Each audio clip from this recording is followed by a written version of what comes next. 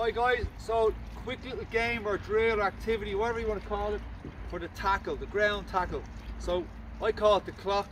What we'll do is we'll have 4 pairs of players. We'll have pair number 1, pair number 2, pair number 3 and pair number 4. Okay, so if we have 2 players here, say number 1, when the coach calls 1, 2 players run out, they battle for the ball, they tackle for the ball until one of them gets in their hand. It's in their hand, it's over, drop it down. When they're on their way back out, you might call number 3.